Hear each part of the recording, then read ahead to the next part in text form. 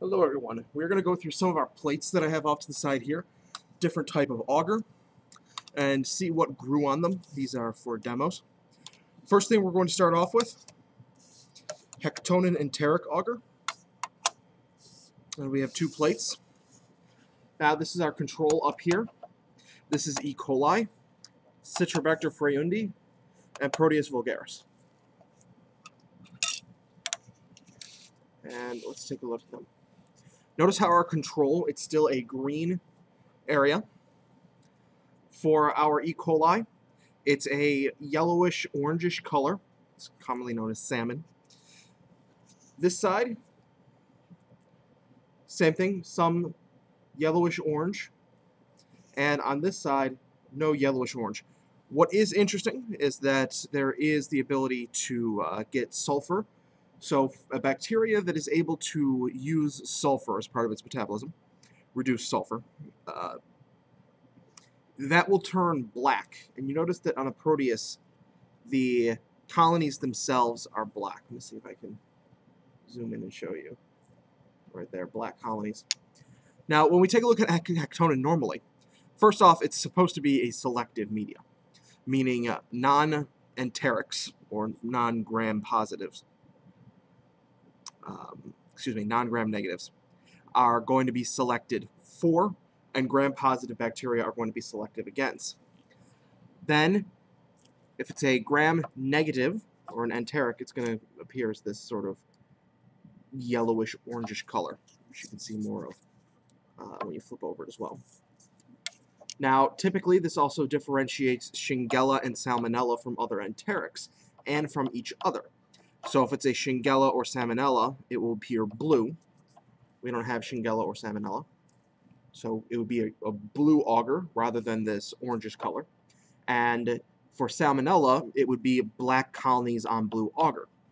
Why we have black colonies on green auger is because Proteus vulgaris, in this case, does not, it does have the ability to take the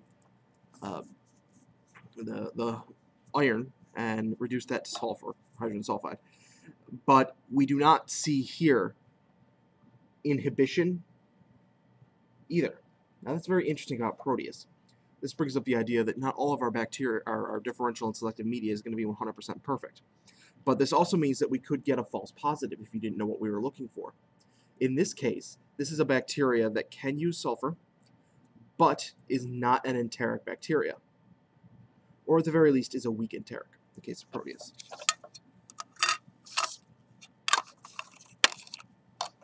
Next thing we're going to look at is Eosin methylene blue.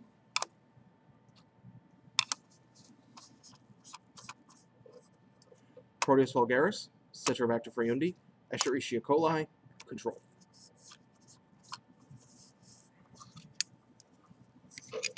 And here's where we get some interesting things.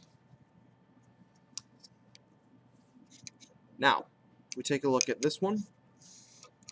You do get some growth with pinkish purple colonies. Same thing over here.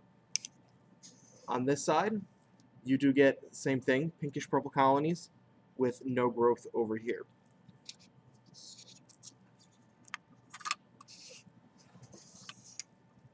Now with both of these, Hektoen and EMB, gram negatives typically are the only things that are going to grow.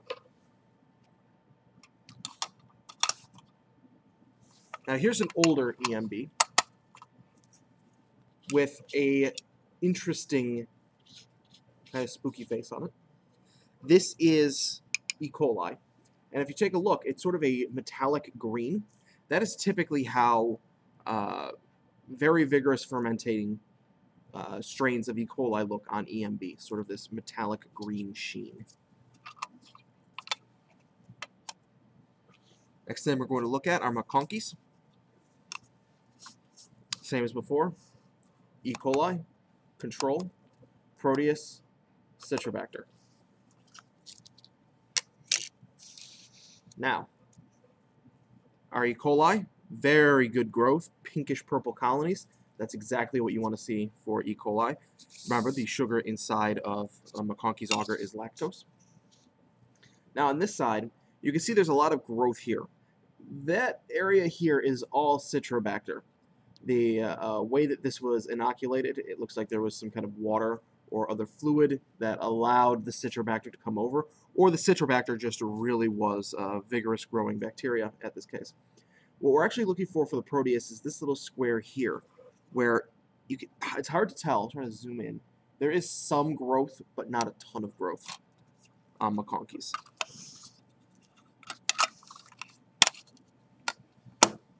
Next, Casien.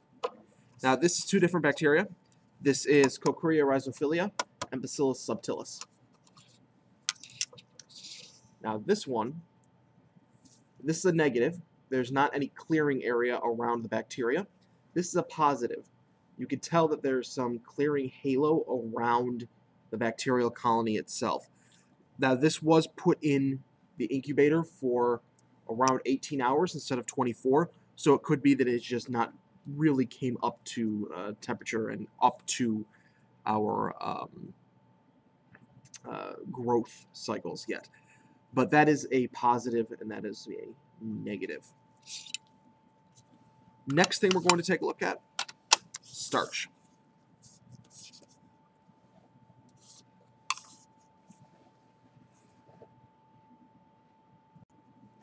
With our starch plates, E. coli, control.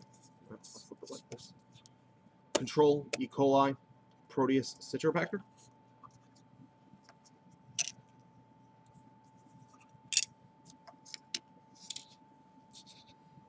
And what we're going to do this time, we are going to add in iodine.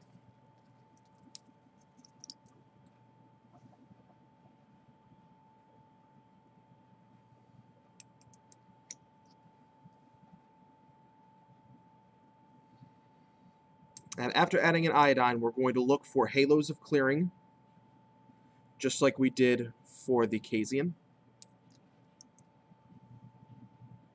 to see if starch has been hydrolyzed.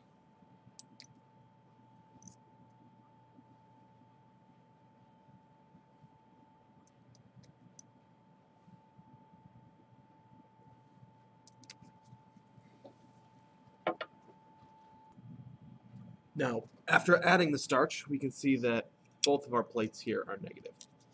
We don't have any halos of clearing around the bacteria. We just have the bacteria itself.